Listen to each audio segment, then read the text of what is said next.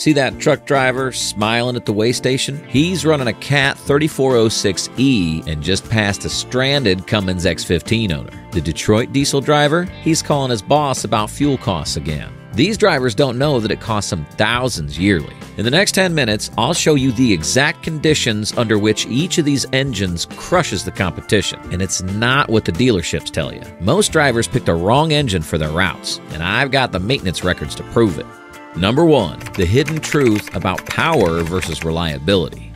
Ever notice how truck stops are divided into unofficial camps? Cat guys are in one corner, Cummins loyalists are in another, and Detroit defenders are keeping to themselves. It's like watching rival sports fans, each convinced their team is unbeatable. But what if they're all wrong about which engine's best? Each of these powerhouses has built quite a reputation over the years. Caterpillar's known for bulletproof reliability, the kind that keeps running when everything else fails. Cummins has that raw, aggressive power that makes drivers smile when they hit the throttle. And Detroit, they've carved out their niche with fuel economy, keeping owners happy at the pump. But here's where it gets interesting. These reputations only tell half the story. Your dealer conveniently forgot to mention that each engine has a fatal flaw that emerges under specific conditions. These aren't rare scenarios. They're conditions most drivers face regularly without realizing they're slowly killing their engine. Take the legendary Caterpillar 3406E. This beast has incredible torque at 1,850 pound-feet and horsepower ratings up to 550 horsepower. But there's a catch that's becoming more obvious every year. Its pre-emissions design, while more straightforward and reliable in many ways, means it's becoming harder to service as parts availability dwindles. That engine might run forever, but finding someone who can work on it or sourcing those critical components, that's becoming the real challenge. Then there's the Cummins X15, with all its promises of superior fuel economy thanks to those advanced electronic controls. They don't tell you what happens when you hit the mountains. Field data shows a surprising 7% drop in efficiency when running in mountainous terrain compared to the Cat. That's money burning with every uphill climb, and those percentage points add up faster than you think over 1,000,000 miles. Detroit Diesel Series 60 engines have earned their reputation for million-mile potential. Ask any old-timer and they'll tell you stories about those power plants running seemingly forever. But there's pleasing print nobody mentions. This legendary longevity only happens when operated consistently at highway speeds. Put that same engine in urban delivery or regional haul with frequent stop-and-go driving, and you're looking at a lifespan reduction of nearly 40%. That's not a minor detail. The difference between rebuilding at 600,000 miles instead of 1,000,000. The real problem isn't simply choosing an engine. It's matching the right engine to your specific route and load profile. Most drivers run the wrong engine for their application and then wonder why their maintenance costs are through the roof or why they're burning through more fuel than the guy next to them at the truck stop. Imagine spending $30,000 on a rebuild that could have been avoided entirely just by knowing which engines truly excels for your situation. That's not hypothetical. It's happening daily to drivers who bought into reputation without understanding the nuances of engine performance. When you're hauling heavy loads through the Rockies, Caterpillar's consistent power delivery makes a huge difference. On flat interstate roads with constant speeds, Detroit's efficiency shines through.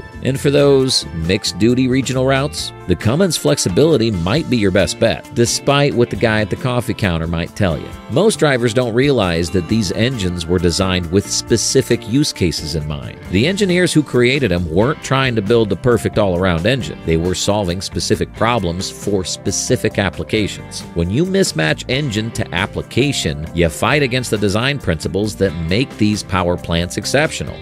Number 2, the unexpected economics of engine selection.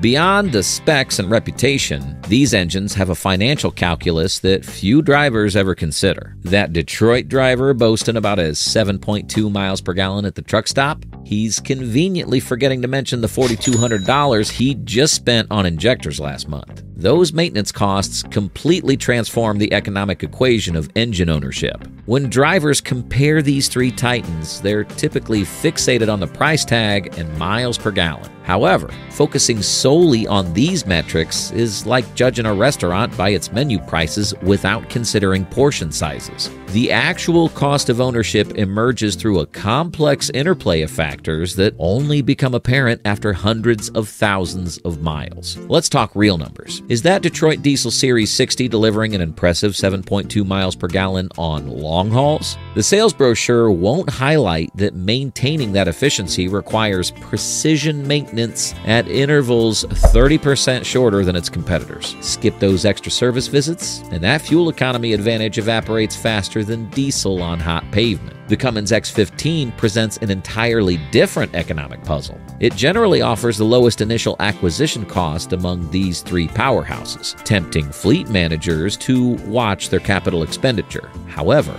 looking deeper into the 5-year picture, we see that their parts pricing structure translates to running 22% higher maintenance costs than Caterpillar. That upfront savings? It's a financial mirage. Most owners fail to track the profound impact of geography on service schedules in their maintenance spreadsheets. Take mountain operations. A Cat 3406E haul in the Rockies needs valve adjustments 40% less frequently than a Cummins running identical routes. For operators in places like Colorado or Montana, this maintenance differential translates to thousands in labor costs and dramatically reduced downtime over the engine's lifespan. Climate creates another layer of economic complexity. Detroit engines shine in northern operations, maintaining optimal performance in temperatures below -20 degrees Fahrenheit without modification.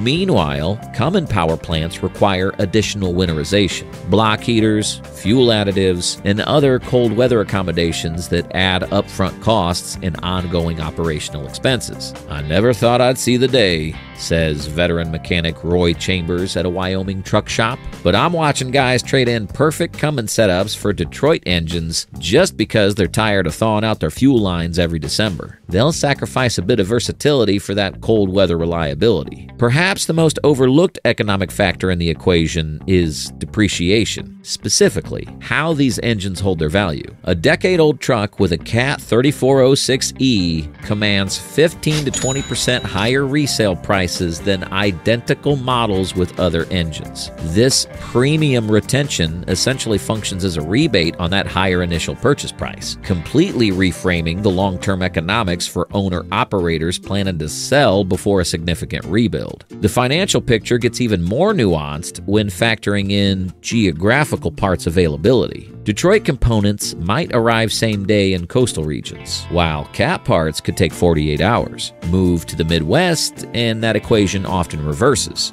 This availability differential directly impacts downtime costs, potentially hundreds per hour for time-sensitive loads. Even warranty coverage plays into the actual cost calculation. Cummins typically offers the most comprehensive base warranty, but Detroit excels with its extended service options. Meanwhile, Cat's dealership network provides the most consistent servicing experience across regions, a factor that becomes critically important for fleets operating across multiple states. The smartest owner-operators I know, says veteran fleet manager Sarah Donovan, they're matching their engine choice to their business model, not just their driving preference. One guy runs exclusively Chicago to Dallas with consistent loads. He's all Detroit. Another handles varied regional hauls with weight fluctuations. Cummins made more sense. The route defines the engine, not the other way around. Here's the truth that experienced drivers understand. Choosing between these three legendary engines isn't about which one is best. It's about which matches your specific driving conditions. The Cat 3406E thrives in punishing environments where reliability under extreme stress matters more than fuel economy. Meanwhile, the Cummins X15 finds its sweet spot handling diverse regional routes with changing elevations and varying loads. And despite what the other camps may say,